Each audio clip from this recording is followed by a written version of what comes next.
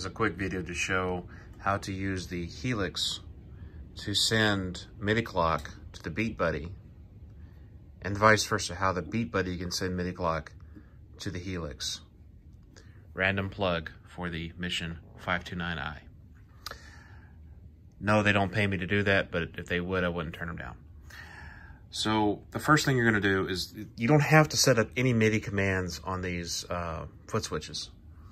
So go over here to your menu, go to Global Settings. I already got it set up on MIDI because I was messing with this a little bit ago.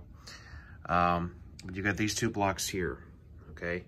Receive MIDI clock and send MIDI clock.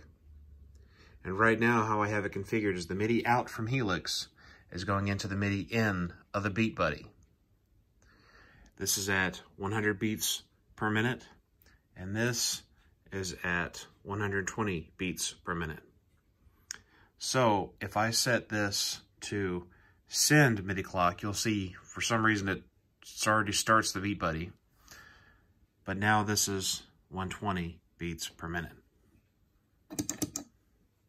Now, if you want to do it the other way, the first thing you have to do is swap the cables around. So the MIDI out from this is going to the MIDI in of the Helix. So this is sending on MIDI channel 1. This is receiving on MIDI channel 1.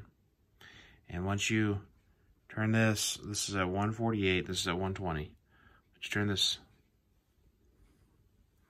to auto, now it has been changed to being controlled externally. So now the tempos match. So it's not going to tell you what the BPM is on here. However, they're going to match like that. And once you start to slow this down,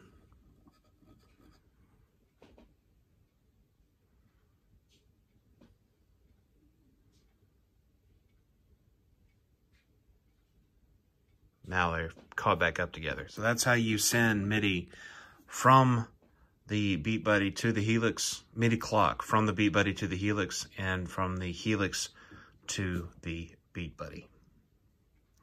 Again, random plug for the 529i.